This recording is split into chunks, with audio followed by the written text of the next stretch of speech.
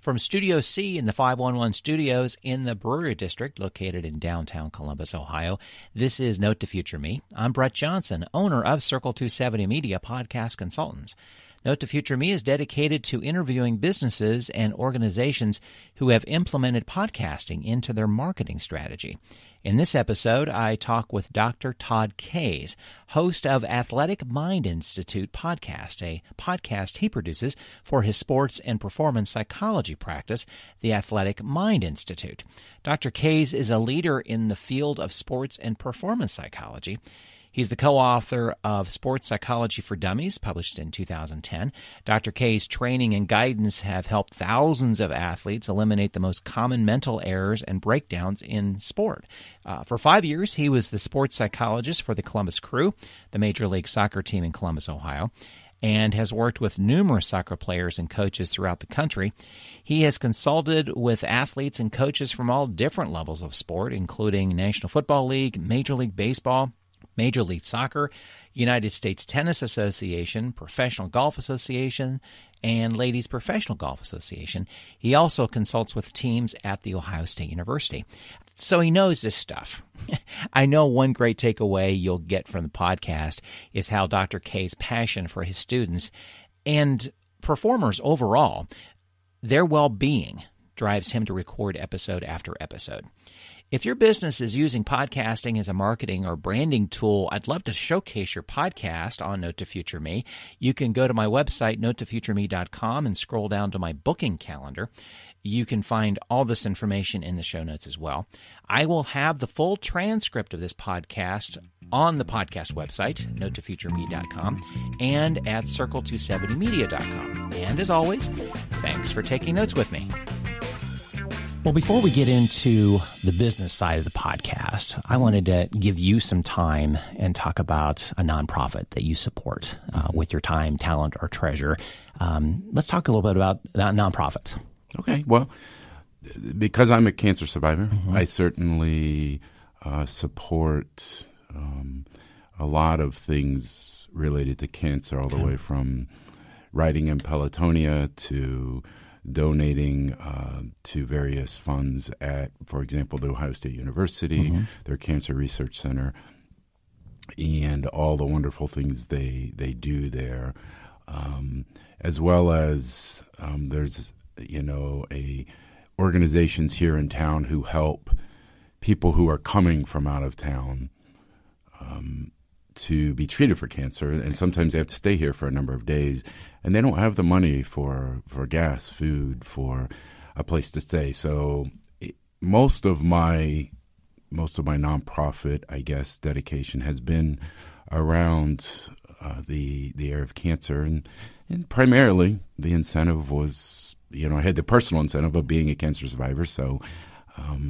I want to certainly give back and help people, certainly in this situation. Yeah, that tends to be where the help goes. I mean, I think we have various nonprofits that we help with, but a lot of it does hinge on health-related situations, Absolutely. Whether it affected you directly or a family member or a close friend and such. It seems to be that's where it goes, which is great because that has the emotional tie.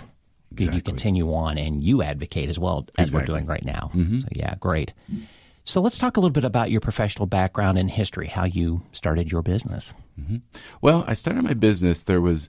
In sports psychology, it was very newer when I was coming in out of graduate school. The first sports psychologist that we had, even with the United States Olympics, was in 1988, Seoul, Korea. And I was in graduate school 1990. And so there wasn't a whole lot being done at that time. I had found that about 2 years before, in when you do a doctorate, you have to do a year of internship. And so I found that Ohio State was doing something a little bit in the area of sports psychology. So I contacted them. Fortunately, they gave me, I earned the internship. And during that time, I also helped to build a fellowship program because there was no other fellowship programs in the country for postdoctoral people to get any training in sports psychology. So I started there. And at that point, there were really no jobs in the mid-'90s. You couldn't look up and find a job for sports psychologists needed. They're still very limited, believe it or not, across the country in, for example, large university settings. And so about 1998, it was time for me to, the person at Ohio State, obviously far and few between jobs, he was going to stay there. And so I had to say, well, there's no jobs out there, and I had to either do something else or start my own practice. And so I started my own practice, and I guess this is 20 years now I've been in private practice. Did you have a mentor moving into that arena, knowing it was just wide open? I did not. In fact, I read a lot. I talked to certain people, but a specific mentor, no, because there really wasn't many people doing this at that time. That on one hand, it was exciting because you blaze your own trail.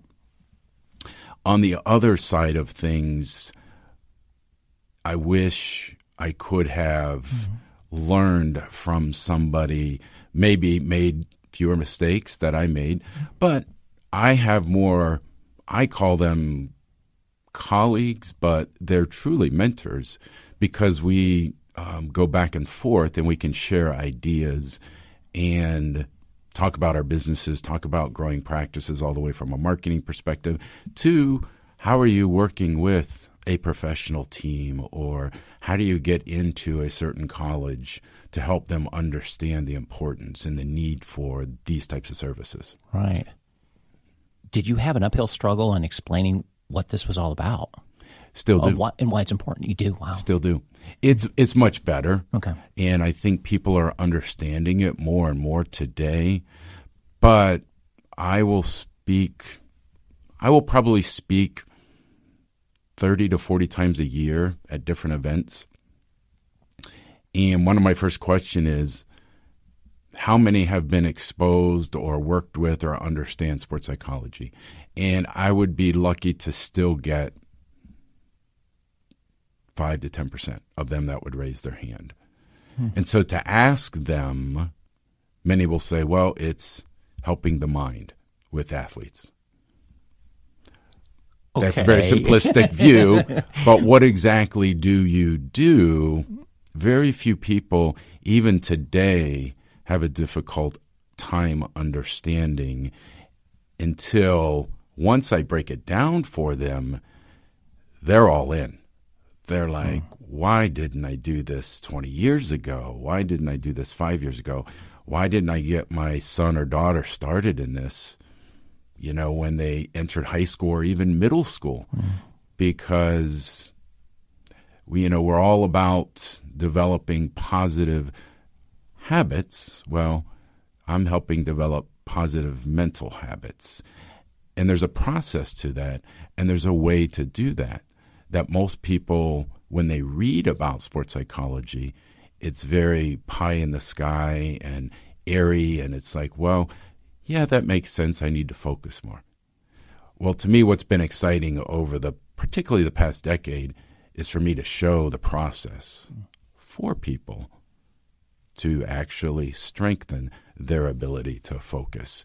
And when I make it real for them, when I demonstrate to them, when I have them do it, when they continue to do it and they start getting results, then they're like, oh, the light bulb the goes aha off. Moment, yeah.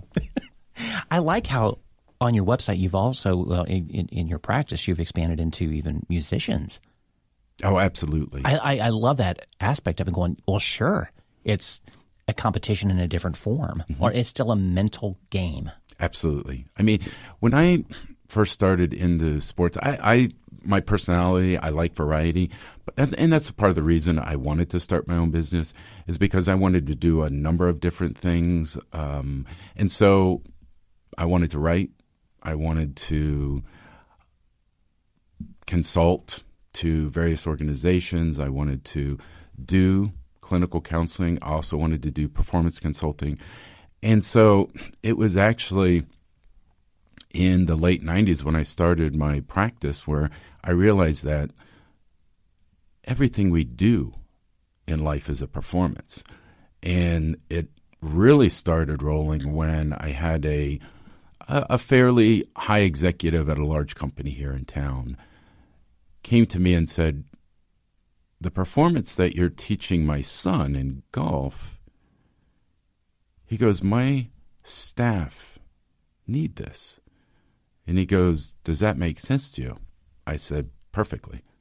And so that was kind of changed real early, that, I've been able to work with a broad scheme of people, and which is, to me, part of my personality is I love the variety.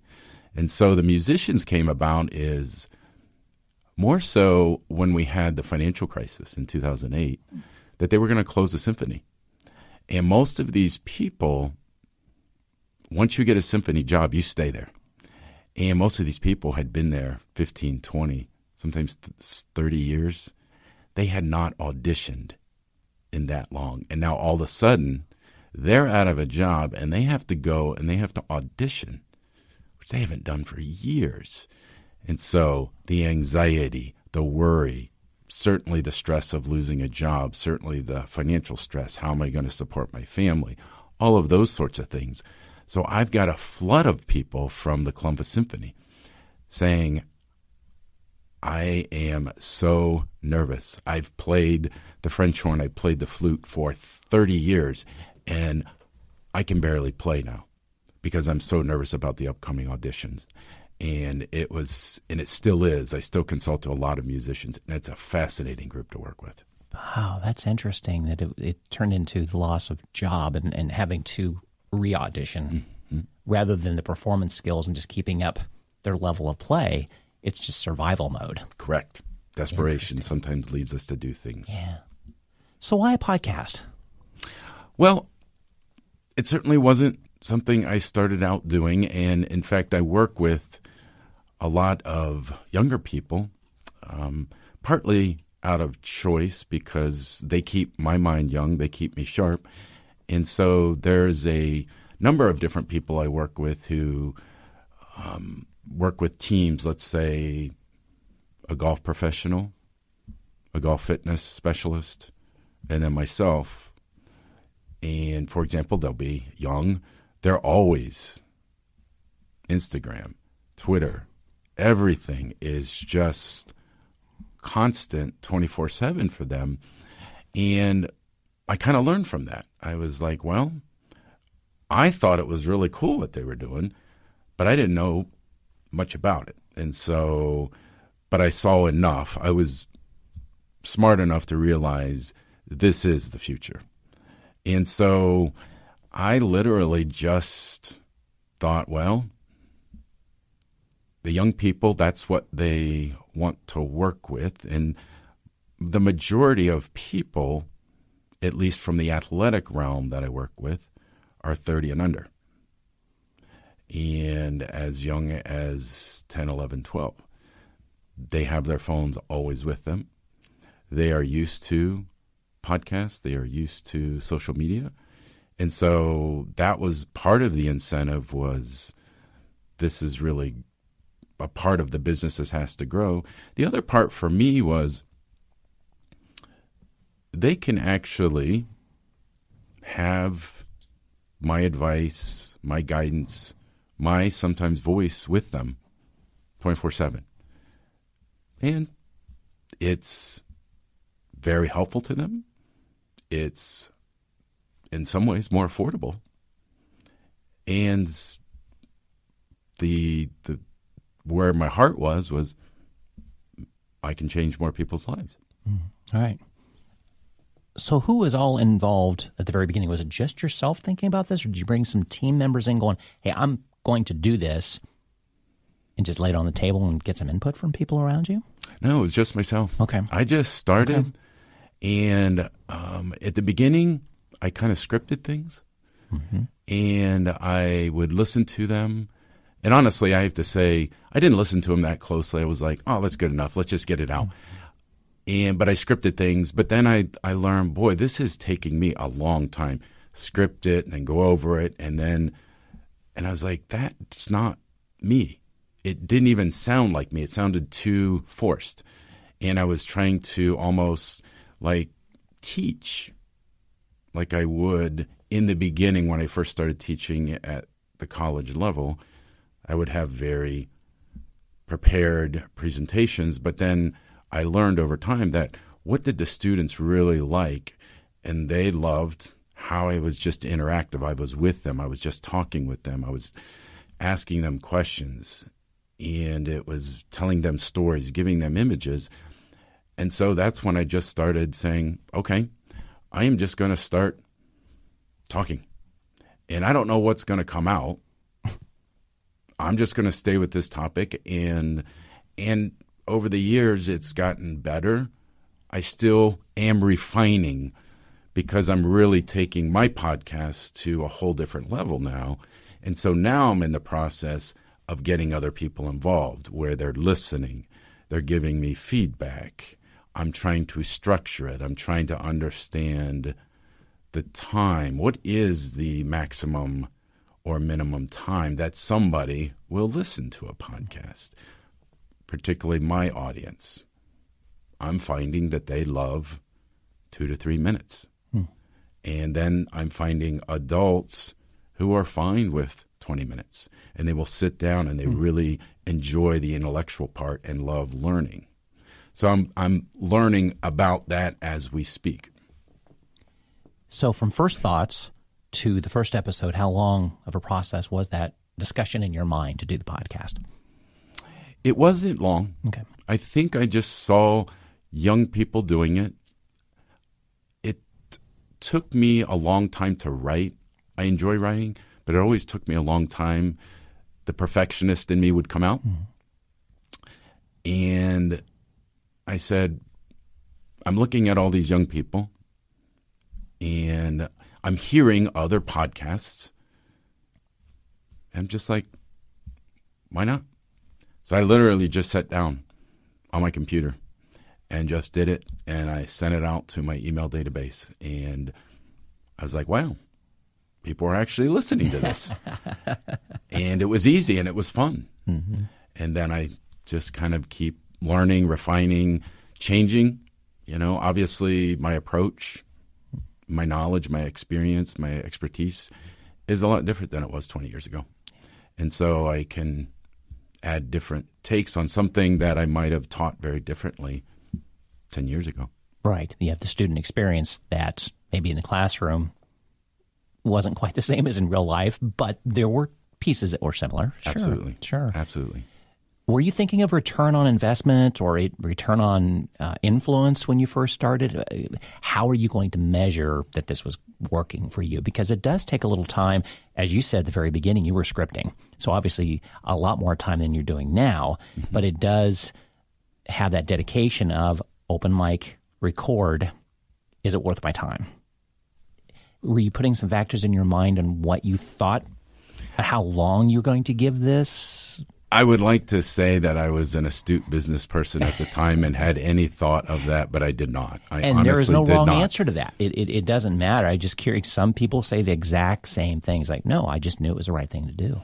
That's what it was for me. I knew it's something I wanted to try. One of the things that I love about, and I truly try to capture every week, and I'm getting better, is the creativity part.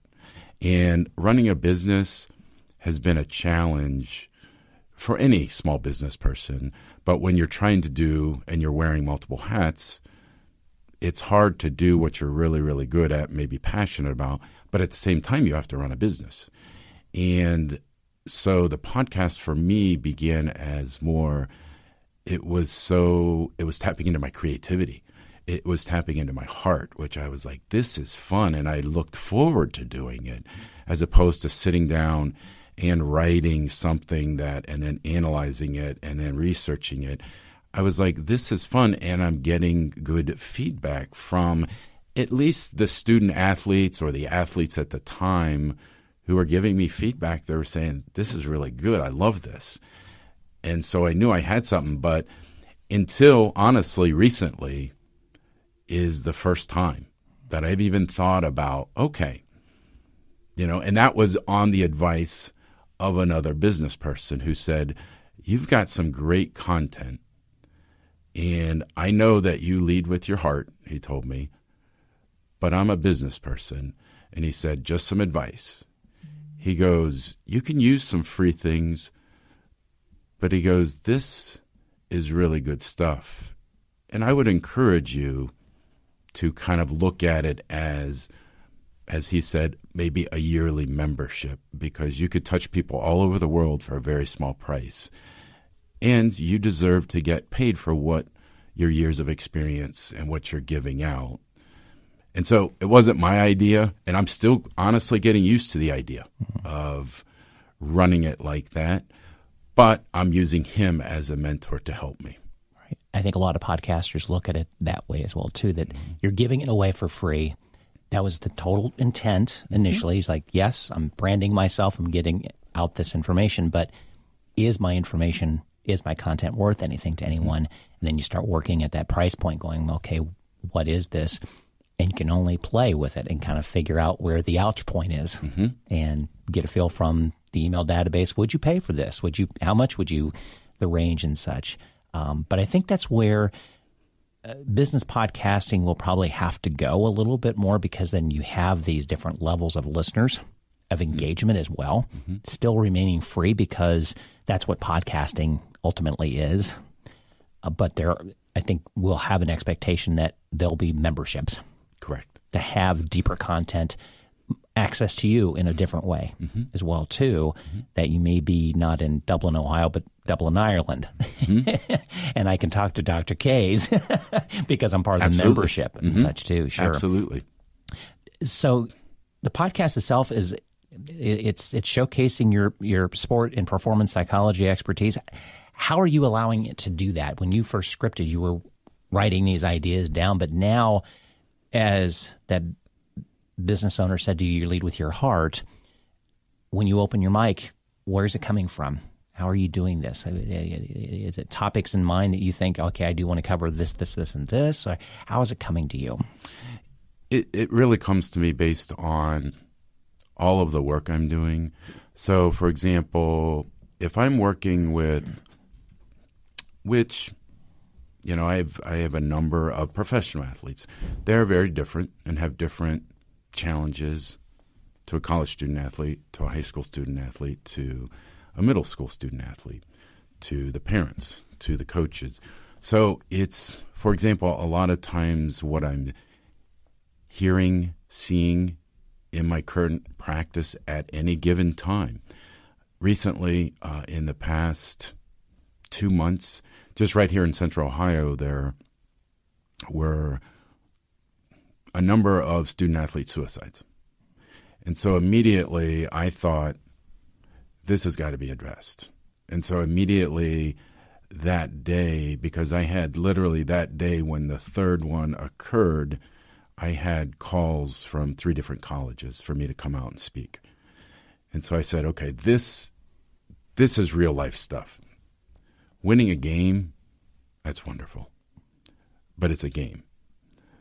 This was real-life stuff. So I immediately started writing and getting this out, saying we have to look at student-athletes do have depression, do have anxiety, do have clinical issues just like everybody else. And we can't think that just because they're on TV or they appear to be 26-year-old when they're really only 18 years old, and sometimes they're only emotionally about 15 or 16. We can't expect that. So in that way, that's what, I led that. But I consistently hear distraction. And why do we have distraction? Well, partly is because of young high school students constantly being on social media and the distraction that creates. So I said, okay, I've got to develop not only podcasts, but I want to develop, in the process of developing, a video course. You want to learn how to quiet your mind. These are the things you need to do And so it's really just based on the trends that I'm seeing and that I'm hearing from student athletes every single day. And so I kind of let that guide what I'm doing and what I'm going to choose to discuss. I know a lot of businesses want to add content to their website, but they're also pulling back on, okay, we don't want to slap everything up there because it starts messing with the look of the website. And where do we put it? As a new tab, this, that, and the other. So have you seen adding content to your website, the podcast content, increase some traffic to your website as well? It is increasing some traffic. And I think what I'm getting more of besides the traffic is that I will hear kids and their parents, for example, of young athletes, I will hear them. They will literally come up to me and say, love the podcast. That was so spot on. Whereas when I was writing newsletters and papers, I wouldn't get that as much. But I do think it's the day and age that, I'm not saying because it's a good thing, but we're a very rushed society. And people want things quickly and want things on the run. Now, my whole premise when I've done these podcasts is these aren't quick fixes. It's when I give, for example, mental training drills. A mental training drill to a team of student athletes might be, you're going to listen to this 3-minute podcast, but then you're going to journal about it for 7 minutes.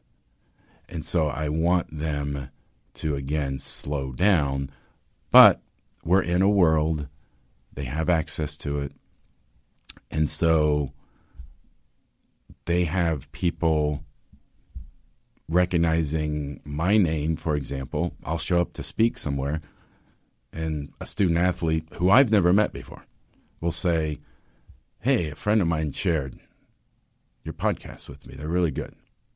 I'm like, cool, that's great. And I'm just, for me, that's awesome. If he's kind of listening to something, that means to me he's opening his mind to developing positive mental habits well beyond sports. Because I realized that I'm not in this, never was in this business to make professional athletes.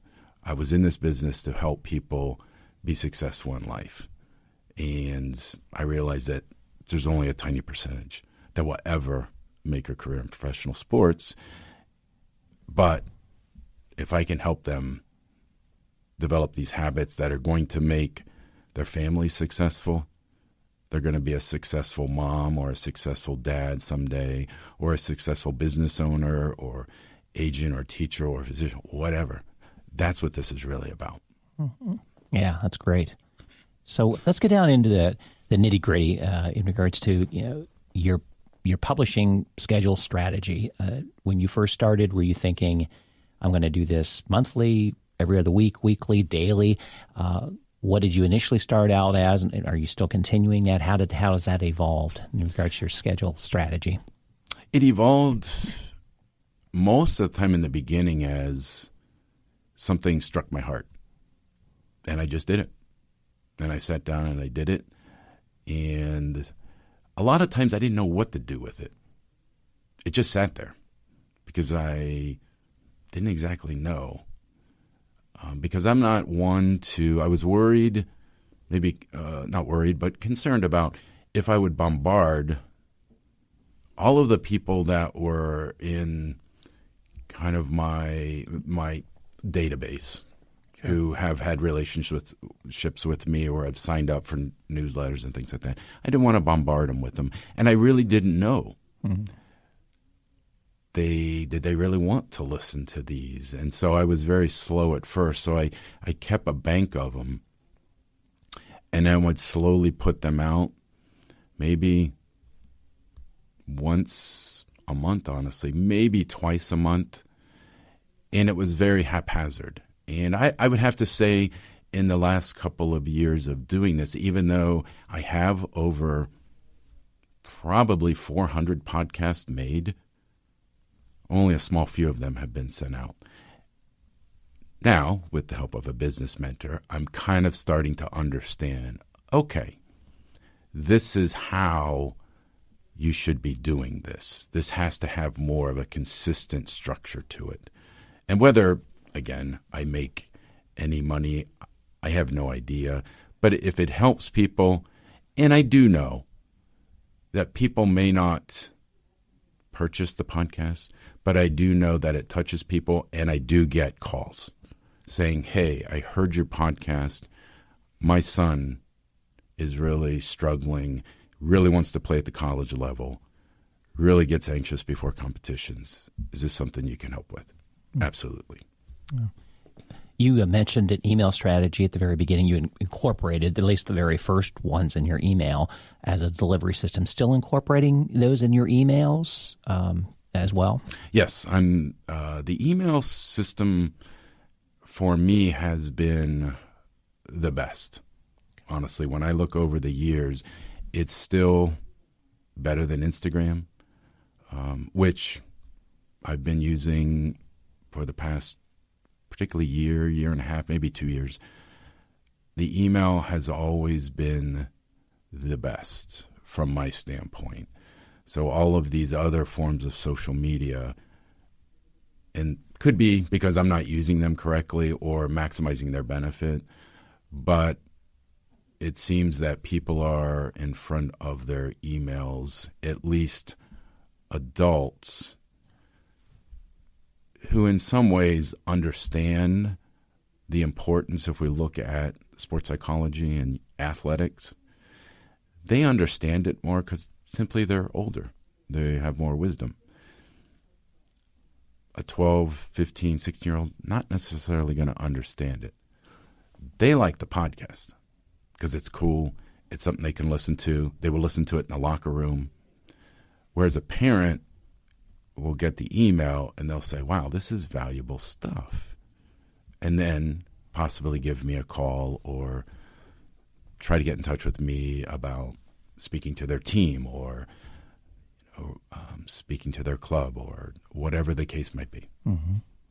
Instagram, as well as podcasting, is fairly artwork heavy. What's your strategy? How do you create this artwork that you're using, especially for Instagram? Well, I've recently found an app, and it's called Canva, and it makes Instagram a little bit more easy. Now, I was just doing it this morning because I have a big mental training program coming up, and the young people around me say, you got to get this on Instagram. So I say, okay. And one of my friends and he's in a completely different discipline, he exposed me to this. And it took me probably this morning an hour.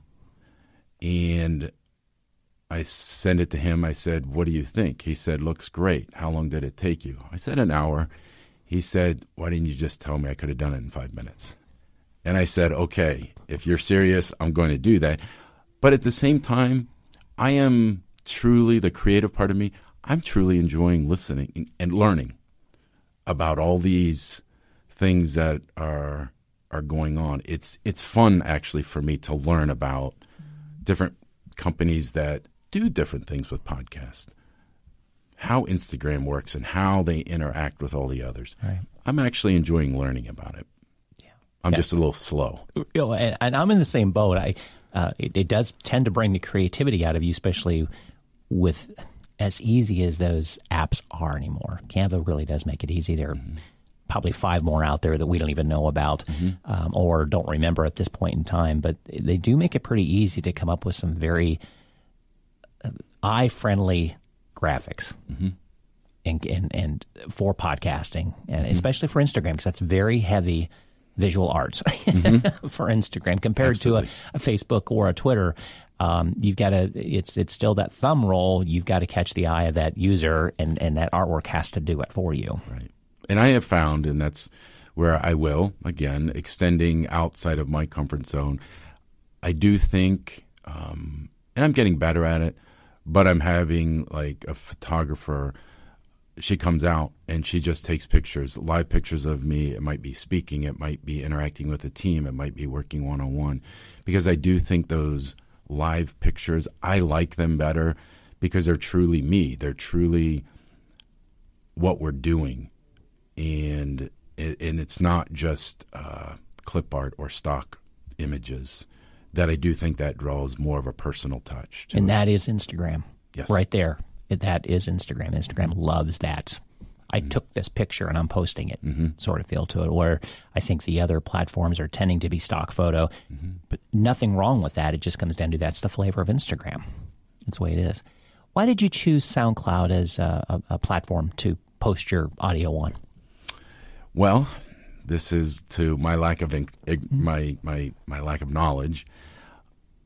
I honestly, these files, all these 400 podcasts, I didn't know what to do with them. And they were big, and I honestly didn't know how to share them and get them back and forth. And I was sending them through email to clients. I would say, here, and I would find it because I would have one in mind or two in mind after working with one of my athletes. And I'd say, I want you to listen to these couple of podcasts that I did. I think they hit on exactly what we were talking about today. And I just, again, it's another form of learning. It's every time you listen to a podcast, it's mental training. You are training positive mental habits just by listening to it. And so I tried doing that, but it was so tedious. And it was taking me so long. I'm like, there's got to be a better way. And literally, a young person said, well, what about SoundCloud?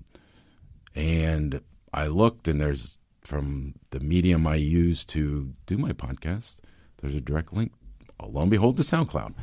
And I was like, wow, that was easy. And so I think right now I decided at that time, I said, well, I think I might have 100, 120 maybe on SoundCloud now. And I just think, wow, it's easy, and people are accessing them, and I get feedback from, hey, you have a new follower, or so-and-so like this. I have no idea who they are, and I'm still trying to understand that whole process, but I'm like, this is kind of neat. And it's, now you can't, as I've learned from a business side, and that's what I'm kind of grappling with as a business owner, is that they cannot, on SoundCloud, you can't sell. And so that's when I'm trying to explore these other means. If I, in fact, do go that route, I may just stay with, I just enjoy doing these. And if it, continues to get the word out and people grow from it, and certainly from a marketing standpoint, they get to know what we do at my practice, and we have growth that way. That's wonderful. Because at least in my mind, I don't look at podcasts, and maybe I could be completely wrong, as going to help me retire. I just look at it as, all right, this is more of a easy marketing. At least that's the way I've looked at it. Now, I could be wrong, and I could learn from other people that this is a viable income stream. Whether I want to make it that or not, that'll be my decision down the line. But at least I'm exploring the options, because the one thing they do not teach you in psychology or graduate school is how to run a business. And so I'm learning. I've had to rely on business owners to teach me and learn from them, because it's not something that comes natural to me. I think podcasting, it's not in its infancy, but it is in its infancy in the monetization piece to it. Mm-hmm. But what's so fun about it is you can monetize this in any way you want and at any time that you want. So you're right on task that you walked into it with the right mindset. You're doing it for the love of it, for the end user, and for your business, obviously, as well, too. But are there opportunities down the road? Sure. When it's the right time, when you feel comfortable in doing what you want to do with it. Mm-hmm. And it sounds as though you've set that up quite well. Mm-hmm. Your equipment setup, how are you doing this in your office? I literally use my Apple computer, and I do have a mic that I don't just do it over the computer. I have learned that the sound quality is better, and that I just simply do it that way. And I do some editing because I'm tinkering around with putting intro music, putting a specific closing. But those are in the beginning stages. And those, from my standpoint, I'm just learning those.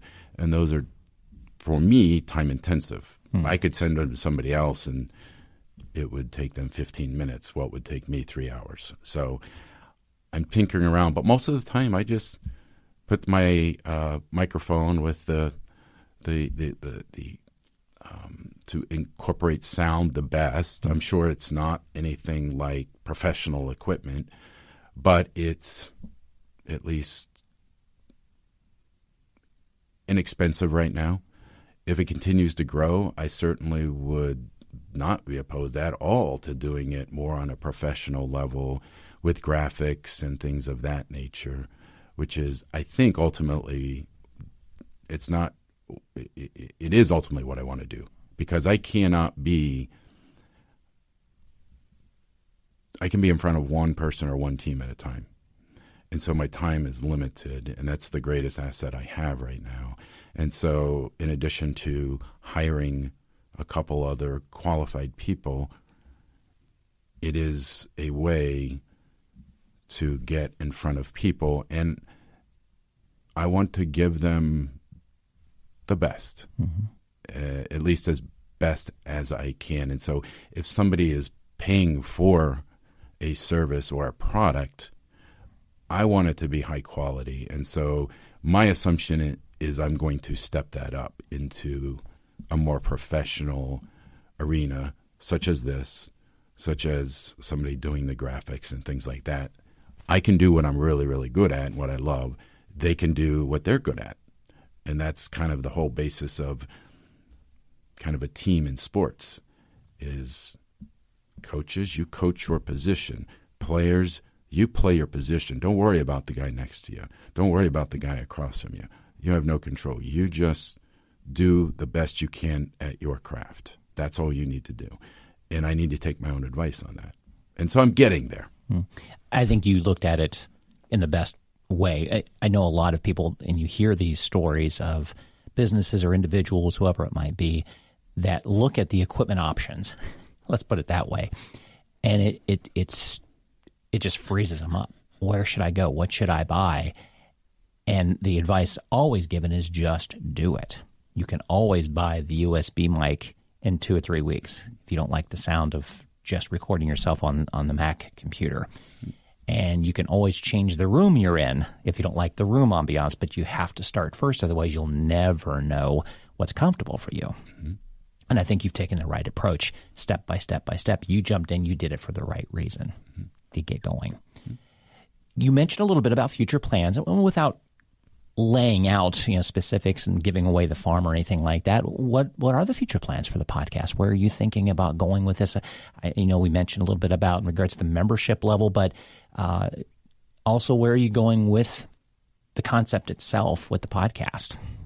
Well, I will continue to do podcasts simply because I really enjoy doing them, first and foremost.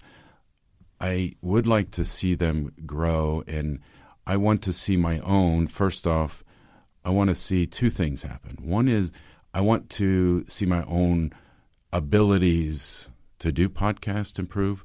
So the podcasts that I'm doing now, I'm sending them out to a number of trusted people, and I say, give me every piece of feedback that you can give me. And I have learned so much in just the past 30 days because they've been giving me honest feedback about what's really good and how I can sharpen my own skills to, for example, get to the point, or you're talking about too many points in this 5 minutes. You need to just choose one of these points. So that's the first thing that I'm doing. The second thing is to get and learn with other professionals who are good at this and this is what they do to help me along this process, because I do want to, if I'm going to put a product out, and particularly I haven't probably worried about it as much because it was just something fun and I thought it was helping people. And I really didn't think much beyond it. But if it gets to a point where I choose to say, hey, this is something that could reach out worldwide, and I start getting that sort of feedback, I really want to have the best product and the best visuals, the best sound. I want it to be very professionally done, and that a person's going to know that, hey, this was not just done in his home office while he was sitting watching TV. This was truly done with a lot of forethought. And then they feel that, hey, this, if it is a yearly membership, this was worth it because this is a high quality product. And I've always held high standards for myself. And I think I'm at that place where I was rushing. I honestly say I was rushing ahead with these podcasts. And it was my wife who said, slow down. You're throwing a lot of things out there. And the reason that you're a little stressed is because that's not you. You're more methodical. You're high quality. Slow things down and start doing things the way you know they should be done. And so it was kind of odd that you had called me to do this, because I'm just in that process of thinking about all these things. Interesting. Right now. That's good. So what advice would you give to any business that comes to you? Love your podcast, love what you're doing, heard your interview on Note to Future Me. What advice would you give to a business that is considering this as a marketing tool, a podcast? Well, I would first say make sure that you truly want to do it. Make sure that this is something that you're speaking from your heart and you're not doing it to simply make money and jump on this trend, or I shouldn't say it's a trend, this new medium we're using to get information out. I would say that it has to be certainly something you truly believe in and you have a desire to truly get your message across, whatever that message might be, if it's financial, if it's psychological, if it's, legal, whatever the case might be, I would say that would be my first thing. And then the second thing is I would say just start doing it, practicing. But the thing I would do that I didn't do at first, give it to some people. Just have them listen to it first before you just send out, because you may not know what you just did if you don't listen to it. And you may have some background noise that you didn't even realize. And then it comes across as, well, I'm not going to listen to that person again because that sounded like he was, in an airport while he was doing his podcast. I don't want to listen to that. So, but I would say that is really want to do it and feel passionate in your heart about your message. But then, like you were saying earlier, just jump in and try it and do it. And then just keep refining the skills around it and use a support team, as I'm learning a lot sooner than I have, is to rely on video experts, rely on audio experts, rely on social media experts. Let them help you along the way, because it will be a much better product. And ultimately, you'll get to do what you're good at, and you'll allow them to do what they're good at. Thank you for being a guest on my podcast. I appreciate it. The insight you've given is dead on. And I think we read a lot about this in Facebook posts and groups for podcasters and such. But I think it comes off more genuine when you hear somebody talk about it and through their experiences. Mm-hmm. And that is exactly what the focus of this podcast is. And I love that you're the grassroots piece of this podcast, of what you're doing with it and learning over 400 episodes, maybe only half published, but at the same time, you've got them in a bank and you're ready to do, and you're looking to the future as well. with what you're doing with this. I think it's exciting as well that it continues to evolve with what you want to do with it. And again, thank you for being a guest. I appreciate it. Oh, thank you for having me. And just by being here and you forcing kind of me to answer, not forcing me to answer these questions, but putting these questions in front of me really forced me to, again, really think about what my next steps are and really solidify them in my own mind. So I appreciate that. And I definitely will be listening to your podcast because these are the exact things I need to learn. And I look forward to hearing other people's perspectives and learning from them what they're doing, so maybe I can prevent my own mistakes or just find a way to do things more efficiently or find people who can help me do things more efficiently.